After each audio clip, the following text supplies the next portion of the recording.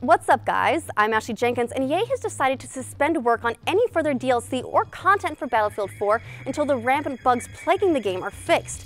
An EA rep apologized for the state of the game, saying, "We know many of our players are frustrated and we feel your pain. We will not stop until this is right."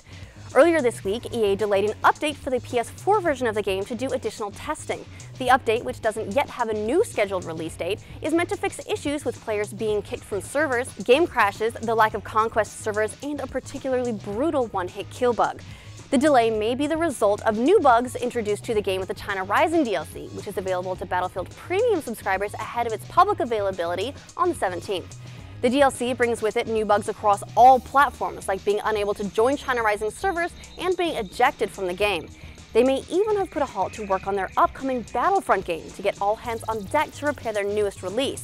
EA hasn't exactly confirmed that this is the case, but have said, "We haven't announced a ship date for Battlefront, but right now the team is focused on fixing Battlefield 4. And moving on to happier news, a ton of new details have been made available about Bungie's next brainchild, Destiny, which is scheduled for beta early next year.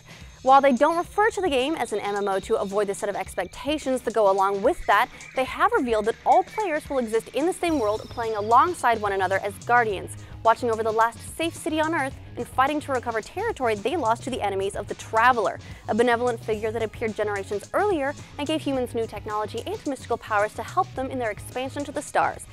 As a Guardian, you'll fight your way through areas big and small alongside your fellow players. Some may be designed for a few friends to explore without being interrupted by other players, or large-scale battles that depend on the weaponry of an army to deal with the scale difficulty of such a huge encounter. Settings vary from the launch site of the Russian space program to an abandoned scientific research settlement on Venus to a metropolis on Mars that's been reclaimed by the sand to, of course, the hive-infested moon. You'll fight your way through arachnid-like space pirates, a corrupt industrial militaristic empire, machines with disturbing organic elements, and the ancient hive. You'll choose your own race from among the humans, the aloof awoken, and the self-aware machines of the Exo. Which you choose will be mostly a cosmetic decision, and you can fully customize the appearance of whichever race you settle on.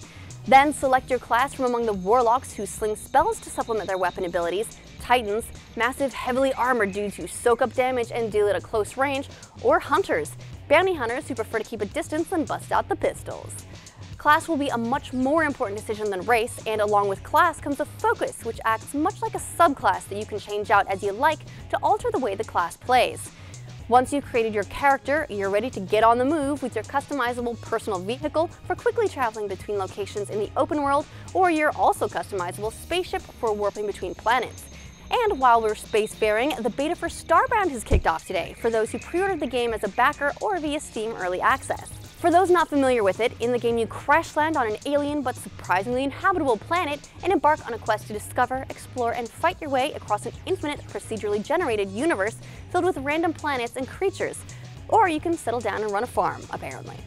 The game was announced February last year, and in April this year, they launched a Kickstarter-style pre-order for backers, which hit $230,000 in funding in its first 24 hours, and has grown to $2 million as of the end of October.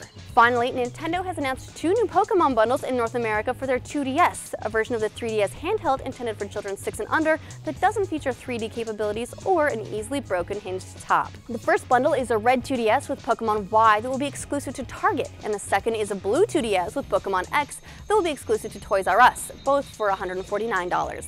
The bundles will be available December 6th to hit the rapidly closing shopping window leading up to the holidays. And that's the news today. What race class combo are you planning on playing in Destiny? Let us know what you think of the new details in the comments below. Then check out roosterteeth.com for the newest episode of our gaming podcast, The Patch, where we join in on the great PC versus console debate.